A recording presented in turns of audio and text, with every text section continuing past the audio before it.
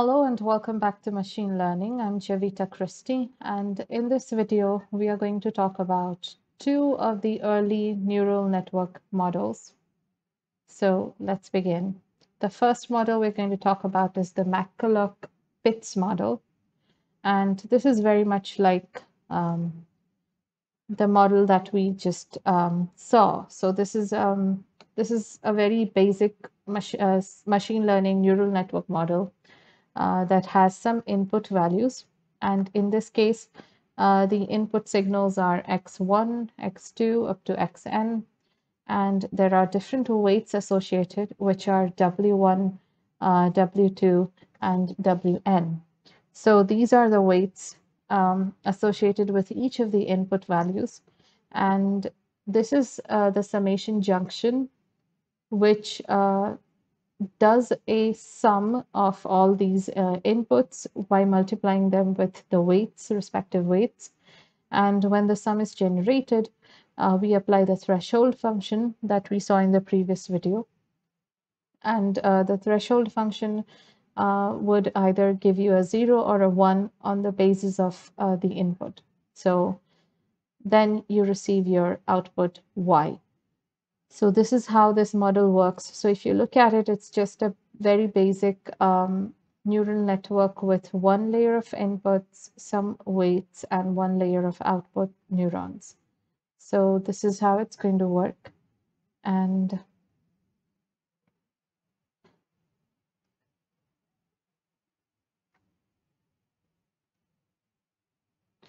you can solve a type of question with this, like this one. John carries an umbrella if it is raining or, sorry, if it is sunny or it's raining. So there are two things. John is going to carry an umbrella, and he's going to carry an umbrella whether it's raining or whether it's sunny. So there are four situations that you need to consider to find out if John will carry the umbrella or not. And those four situations are these. The first situation is that it is not raining, nor is it sunny. The second situation is that it is not raining, but it is sunny. The third situation is that it is raining and it is not sunny. The fourth situation is a very strange one where it is raining and it's also sunny at the same time. So there are four situations, and we need to find out if John is going to carry an umbrella or not based on these four situations. Now, basically, a neural network is used to answer questions that are much bigger than these questions. But in our case, because our neural network is a basic one, this is a very early model that was built a long time ago when neural networks had just started to come up as a concept. So that's why this model is using a very basic concept and is creating a very basic neural network to answer a very basic question. So to analyze these kinds of situations, we use the McCulloch-Pitts neural model, and we consider the input signals as follows. So we have x1 that asks the question, is it raining? x2 that asks the question, is it sunny? So the value of both x1 and x2 can either be 0 or 1. 0, x1 equal to 0 means it is not raining. x1 equal to 1 means it is raining. x2 equal to 0 means it is not sunny, and x2 equal to 1 means it is sunny. So the value of both x1 and x2 would be either 0 or 1. And we can use the value of both weights x1 and x2 as 1, and a threshold value of the activation function as 1. So we know that the threshold function works on the basis of a threshold value theta. So we are keeping our threshold value as 1, which means if it's 1, then it's going to fire the neuron. And here is, once again, this is the model. You have x1 and this is x2. Okay, and what are the different situations? The situation 1 is where it's neither raining nor sunny. So both x1 and x2 are 0. The sum would be 0 plus 0, which is 0. So based on the threshold function, 0 is less than 1 because we decided the threshold to be 1. So since 0 is less than 1, the output is going to be 0. Next situation is where it is not raining, but it is sunny. So x1 is 0, x2 is 1. The sum of that is 0 plus 1, which is 1. And this goes into the threshold function where because it's 1 or more, that was our threshold. So it's going to return to you 1. The third situation is where it is raining, but it's not sunny. So you have x1 is equal to 1, x2 equal to 0. The total is 1. And because it's 1 and 1 is our threshold value for our threshold activation function, we will get as an output 1. The fourth situation is the situation where it's raining and at the same time it is sunny. So if you take the total of 1 and 1, you get 2. And because this is again going to the threshold function right here, the output will be 1 because for our threshold function, we have selected 1 as the threshold value. So this is the truth table, and this is how this model works to answer a very simple question of whether or not John is going to carry the umbrella. Next, let's talk about Rosenblatt's perceptron. This is another early model, and it forms the basis of perceptron learning, which is a very important part in neural networks. So Rosenblatt's perceptron is built around the McCulloch-Pitts neural model, and perceptron is receiving a set of inputs once again. So these inputs can be x1, x2, and so on up to xn. And there is again a linear combiner or adder in the middle, which takes all these input signals and also applies to them the synaptic weights W1, W2 up to Wn, and then adds all those.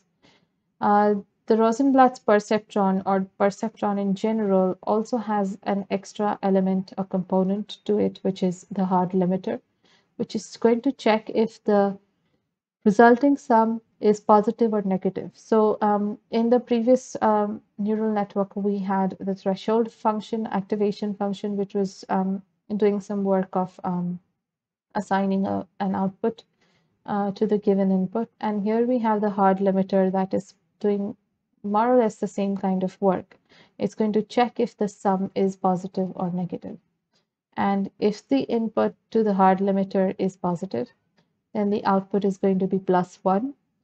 And if the input to the hard limiter is negative, then the output is going to be -1. So that's what the hard limiter does.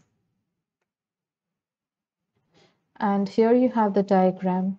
So you can see there are several inputs, x0, x1 up to xn. Each input has a weight associated with it, w0, w1, and so on up to wn. And all these weights and synapses are multiplied and combined in the linear combiner, which means it's the equation where you take x0 plus w0, x0 into w0 plus x1 into w1, and so on. And then whatever is the answer to all these sums is passed on to the hard limiter, and the hard limiter is going to check if this sum is positive or negative. If it is positive, the output is 1. If it's negative, the output is -1. So that's what this perceptron does. So this is built around the McCulloch-Pitts neural model, so it's almost the same. It uses the same principle. It receives a set of inputs, x1, x2 up to xn. There's a linear combiner. There's a hard limiter, okay, and hard limiter assigns +1 or -1. So that part is now clear. Let's take a look at the formulas. So this is the formula for the hard limiter, okay. So what does the input of the hard limiter say? Input is nothing but the sum of wi, xi. That would be the input to the hard limiter, okay. The perceptron includes some weights, which is there is an extra weight which is W0, which is attached to a dummy input X0, and X0 is always assigned the value 1. Okay, so this is an additional weight W0, which is why instead of starting our I from 1, we are going to start I from 0, because of this dummy weight that is assigned in the beginning. And to this dummy weight, we are only going to assign x0, which is going to be with the value 1. So this is the equation. So slight modification. Previous equation had I equal to 1 to n. This equation has I equal to 0 to n. And the output that is generated by the expression is given by this expression right here. So you have output plus 1 if the sum that is passed on to the hard limiter is greater than 0, and output minus 1 if the sum passed on to the hard limiter is less than 0. And the objective of the perceptron is to classify a set of inputs into two classes, class C1 and class C2. So you can basically perform classifications only into two classes in this, and it can be done using a very simple decision rule, which is to assign inputs x0, x1, x2 up to xn to class 1 if the output of the perceptron is plus 1, and to class 2 if the output of the perceptron is minus 1.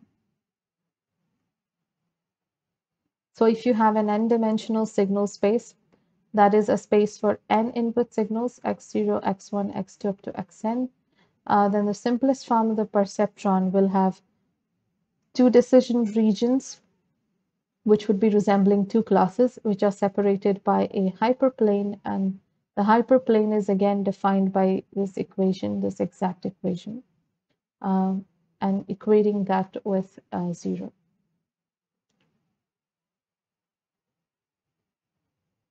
Now, therefore, for two input signals denoted by variables x1 and x2, the decision boundary is the straight line of this form. So this straight line looks like this. You have W0, x0 plus W1, x1 plus W2, x2 equal to 0. You can modify this equation and make it W0 plus W1, x1 plus W2, x2 equal to 0, because we know that this is just a dummy weight, a dummy variable, whose value is considered to be 1. So let's take an example of how this perceptron works in practice. So for this, we are taking a perceptron that has the following synaptic weights. The weights W0 is -2, W1 is 1 by 2, and W2 is 1 by 4. And the linear decision boundary will be formed like this. So what you have is -2 plus 1 by 2 x1 plus 1 by 4 x2 is equal to 0.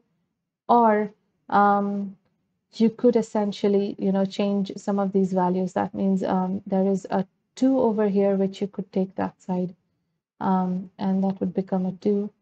And you could also take this 1 by 4. Sorry, you could take out 1 by 4 as a common value, take it that side, and the modified equation would look like this. So what's happening here is you are multiplying basically this equation by 4. So if you multiply, you take your 2 that side, so it becomes 1 by 2 x1 plus 1 by 4 x2 equal to 2. Multiply the equation by 4. So if you multiply it by 4, what do you get here? 4 by 2, which is 2. So here you have 2. 4 by 4, which is 1. So here you have 1. And here you had 2. So multiply that by 4 and it becomes 8.